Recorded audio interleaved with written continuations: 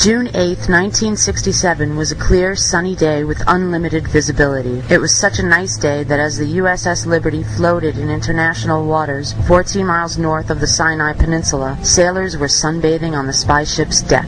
But all wasn't as tranquil as the sunny day would convey, for June 8th also marked the fourth day of the Six-Day War, which involved Israel, Egypt, Syria, and Jordan. Monitoring this situation was the USS Liberty, a World War II freighter that had been converted into a spy vessel by the NSA, the National Security Agency.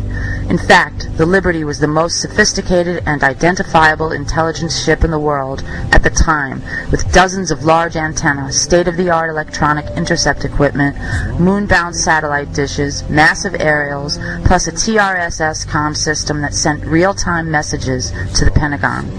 The Liberty also flew a large 5-by-8-foot American flag, was freshly painted with large white numbers and letters on its bow and hull, and contained no offensive weaponry except for 4 50-caliber machine guns for defensive purposes. These details are important to keep in mind because at 8 o'clock a.m., as the Liberty floated in international waters at less than 5 knots with a 5-by-8-foot American flag furling in the wind, a squadron of Israeli jets circled the ship at least a dozen times.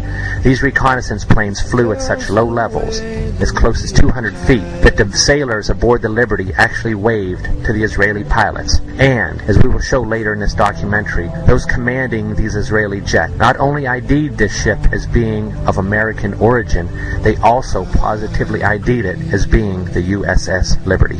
Despite being fully aware of its status, at 2 p.m. in the afternoon, 3 unmarked Israeli Mystir and Mirage 3 fighter jets pummeled the Liberty with rockets and cannon fire. These bombers initially went after the ship's antenna and electronics dishes, in the process filling the American flag full of holes. As sailors fled for cover, Liberty crewmen hoisted a new, even larger 7-by-13-foot flag into the air. But this new, even larger flag didn't stop the Israeli onslaught as they sprayed the Liberty with napalm, the highly incendiary substance burning the sailors' flesh. While this unprovoked act of war was taking place, radio operators aboard the Liberty tried to signal for help, but their SOS distress messages were not heard because the Israelis had deliberately jammed all 5 of the Liberty's emergency radio channels, a phenomenon that shows quite clearly that the interfering party was aware of their target beforehand and had previously zeroed in on it,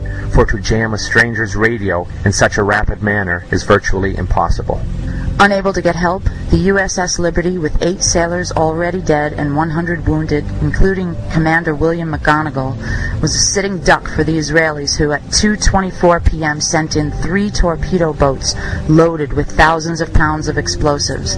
With their target already in flames, the Israelis bombed the Liberty with shells, quickly killing 25 more men.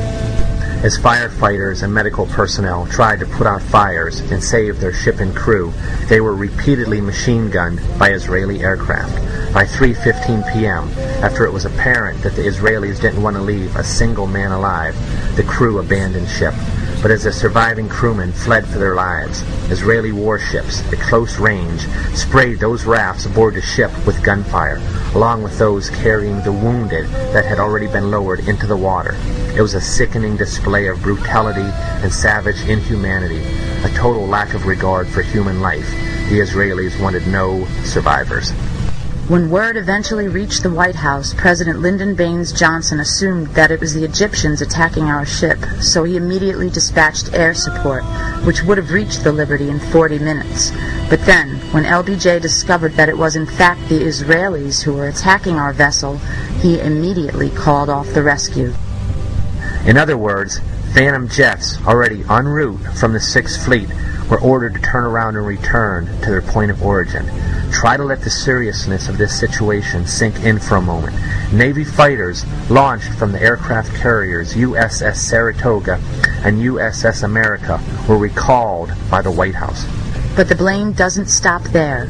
Defense Secretary Robert McNamara and National Security Advisor Walter Rostow at first ordered instantaneous retaliation, but upon discovering that the attack originated from Israel's Haifa base, McNamara called off the exercise. In fact, it was reported later that Robert McNamara was so irate when discovering that Liberty radio men contacted the USS America that he barked, "Tell the 6th Fleet to get those aircraft back immediately." Due to this traitorous behavior, the USS Liberty had to wait 16 hours after the attack stopped before they were rescued by our military forces. It is the only instance in American naval history that a rescue mission was aborted while an American ship was under attack.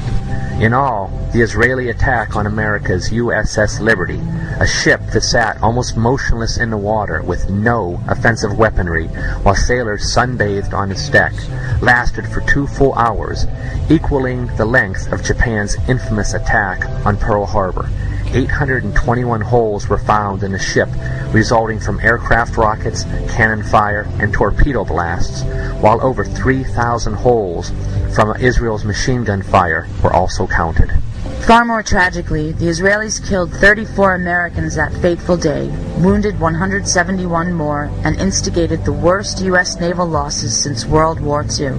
And even though U.S. Secretary of State Dean Rusk and Joint Chiefs of Staff Admiral Thomas Moorer called this attack deliberate, to this day not one guilty party in Israel or the U.S. has been brought to justice. Well, the thoughts that always come back to us time and time again is how this thing is still being covered up after 40 years.